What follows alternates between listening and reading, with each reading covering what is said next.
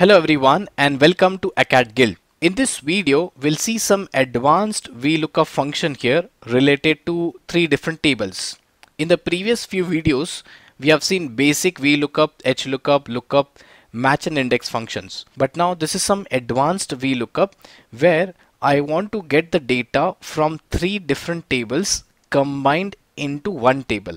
Okay, what I'm trying to say, let us see here. I have a table here that's a transaction table. Every day sales are done in the company. There's a transaction date, how many number of pipes are sold, what is the discount given, what is the type of pipe given, and what is the size.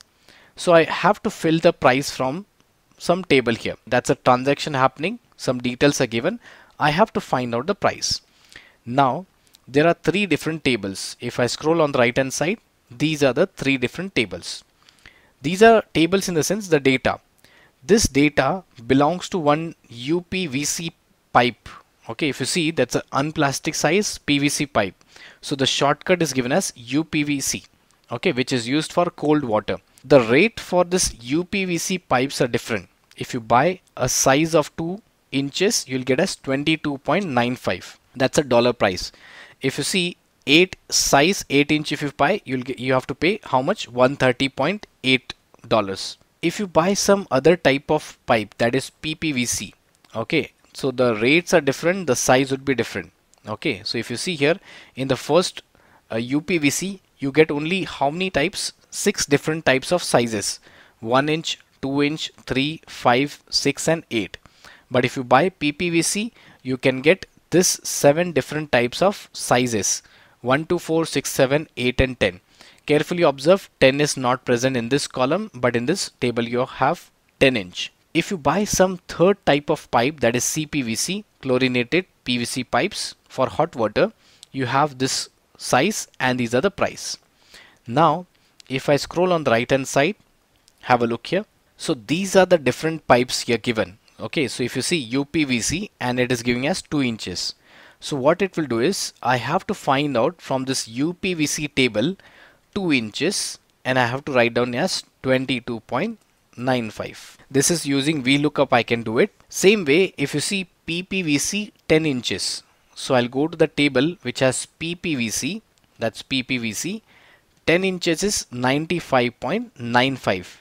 So PPVC 10 inches 95.95. So this is a method we have to use it. Basically, if I don't use Vlookup, one by one I have to fill the prices. But imagine how many records I have. I have basically, you see how many? 5,000 records, 5,302 records, 5,301 if I say more specifically, excluding the column heading. So imagine it would be difficult if I don't use a Vlookup. So what is the method? So just have a look here. So but before that, just jumping here, these are the names of the table: UPVC, PPVC, CPVC. All three types of tables are given here. Okay, and these are the tables. So what is the first step? I'll give you a shortcut and an easy method. Select this first table without the column headings, go to this name range, click here and type UPVC, enter. Select this name range and type here as PPVC, enter. Select this without column headings, click in the name box CPVC, enter. Why I'm giving these names? Why not the other names? The reason number one is, there's one identifier, that is UPVC, give me UPVC price. PPVC, give me PPVC price. So using this value, I can find out the, using this name, I can find out the price. Carefully observe, this value is not the value here. Basically it's a value, but it is also a name range. If you see, it's also a name range. If I say PPVC, that is a value in the cell, but along with that PPVC, this is also name of the range. You see, if I select this value, I have PPVC. So let's try the Vlookup function. It's very simple now. E equal to Vlookup. That's my lookup value. That's the size here, comma, and table array. I have three tables. Now which table should I select? Okay, I should select table whichever is given here. If UPVC is given, select UPVC table. If PPVC is given, select PPVC table. So I can say this name is the name of the name range. Okay, UPVC, basically it's a name range. So I'll use a function named as indirect. So what indirect does is it returns the reference specified by a text string. Okay, this text string is basically referring some name range. So open the bracket, select this particular cell, comma, and now in this table, all three tables has just two columns, and everywhere we want the second column answer. So I'll just type as 2 and close the bracket. Just make it as approximate, not the exact match, but approximate match.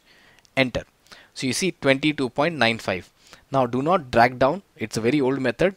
You simply, what you do is you can just keep your cursor in the first cell wherever the lookup function is there. Double click on the small doctor symbol. This is known as small doctor symbol. This one has big doctor symbol.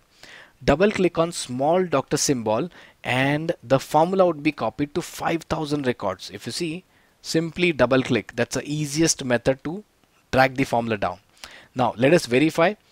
PPVC 10 size inches is 95.95. PPVC 10 inches is 95.95. Let us verify this one. PPVC 7 inches is 7. PPVC for 7 inches is 61.95. PPVC for 7 inches is 61.95.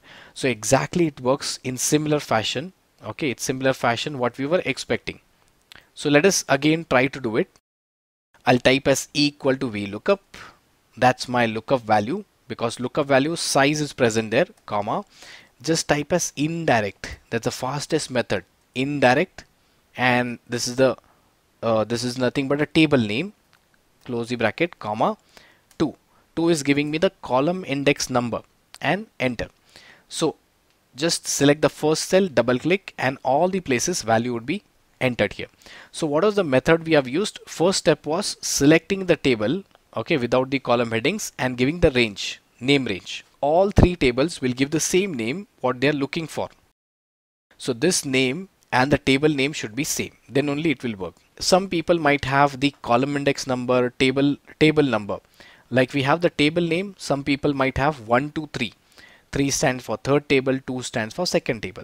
So any query if you have, just post down in the comments and you'll be getting a video based on that. But right now I hope you have understood how to work on the data when you have three different tables, table 1, table 2, table 3.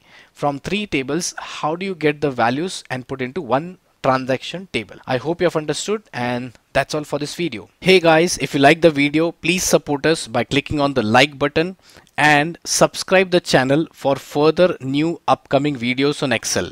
Thank you.